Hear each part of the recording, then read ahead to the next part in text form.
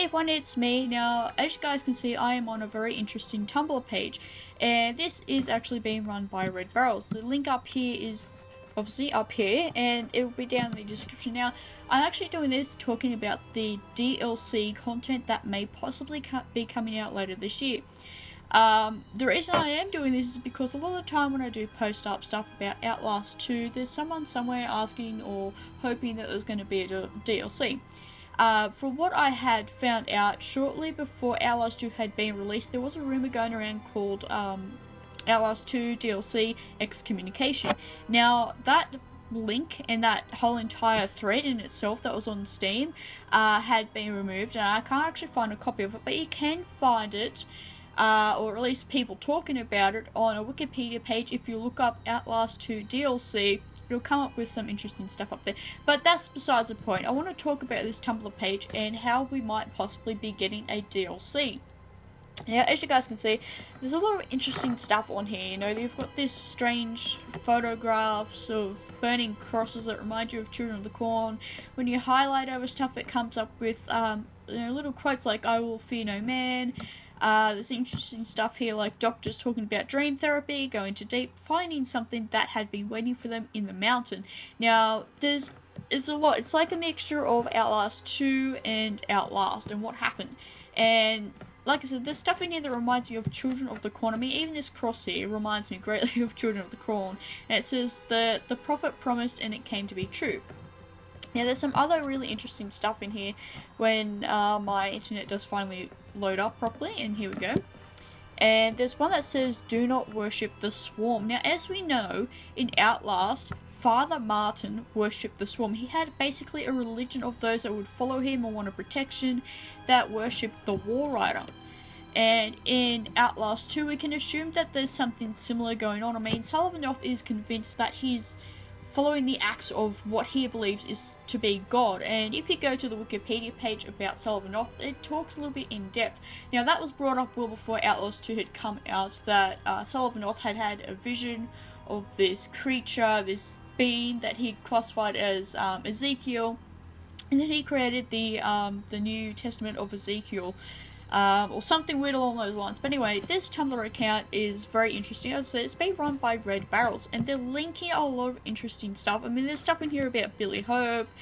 There's stuff from Sullivan North. Obviously, as you can see, there's chapters from Sullivan North's things, like, you know, his gospels, I should say, to be more accurate. And as you guys can see, it's like there's someone going on a journey, like someone's actually taking some photos and seeing some things and posting them up. And I think that's what Red Barrels is linked to, that possibly that this character, person, whatever, is finding information about what happened, what Murkoff is really up to, and trying to link it all together. And it's so confusing, but at the same time it's pretty cool. And to tell the truth, yes, I do believe that they are talking about a DLC that may possibly be linking everything together, because that was the biggest thing about Outlast 2. We didn't get a real explanation as to what exactly happened, and it really annoyed a lot of people. It left people going, okay, you know what, that's, you know, what do I do now? Is there another ending? People have tried to play through it and find, you know, different endings, but there are no other endings. It's the same thing, maybe a slightly different looking Jessica, but that's about all you're going to get. So, what is the dealio with this Tumblr? Now, this Tumblr was put up, as I said, a bit before Outlast had been released. In fact, it came out before there was even a lot of information about Outlast 2 being released, which was a month before Outlast 2 had been released. As confusing as that sounds, now, this was basically linking towards a lot of religious stuff, and then as we all found out, you know, that's what Outlast 2 was going to be about, some religious cult that was crazy and just, you know, messed up. But for people that really like to get into the whole theory stuff, this webpage, which is going to be down in the description, it's got a whole heap of information that I think theory people would just absolutely love to dive into. It's heaven. It is absolute bliss. I mean, you've got all these weird songs, and you've got like this thing here that says song, He's Screaming / artist Blake Lenneman. Wow, what? There's audios, there's videos, there's all these weird creepy little pictures that they've put up from the game, or from, you know, in person when they've actually, you know, taken photos of stuff. it's like we are watching someone going on a trip and talking about something that's going on, but we don't know who this is. I mean, are we looking at someone from one of the comics? You know, are we looking at Simon Peacock?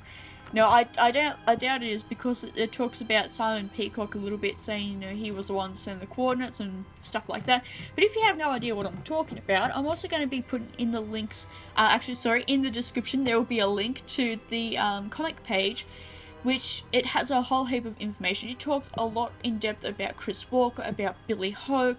It just dives into the characters themselves. It sort of does, it does lead up to Outlast 2.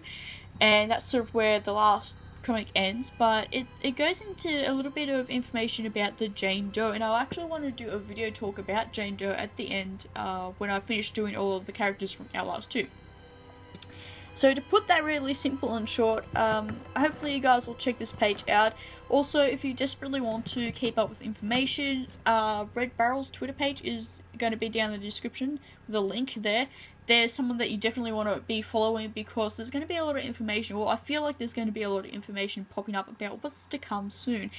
Now, when Red Barrels doesn't announce certain stuff, or whether there's new information put out there through a leak, I will hopefully be able to do a little bit of talk like this right now about that. But for now, this is all I've really got to come up with, and sort of, you know, say that yes, I definitely believe we're going to get a DLC. I don't think it's just going to be another comic installment. There's going to be another comic, obviously, but there's going to be a DLC. There has to be a DLC. That's a thing that I believe Red Barrels is definitely going to do to sum everything up together. Whether they do a third game to this installment is currently unknown, but I guess we'll find out if they do indeed do a DLC, and whether it leads to anything else. For now, thank you guys for listening to me ramble. I hope this has been really good and informational for some people that didn't know about this. Don't forget to hit that subscribe button, and also hit that thumbs up button, and comment down below what you guys think, whether we're going to get all DLC and what's it going to be called. Obviously, I doubt it's going to be called Outlast 2 DLC Excommunication, but who knows. That could have been a really interesting leak. It's currently unknown, but I think for the moment, what we've been getting from the Tumblr page, it's definitely talking about someone going somewhere, following information left behind from the cult.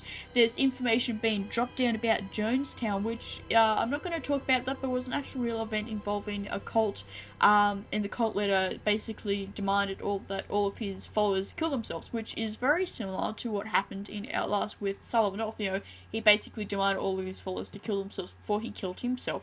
But I'm not going to get into depth with that, as I said, but yeah, thank you guys, and I will see you all another day. Bye!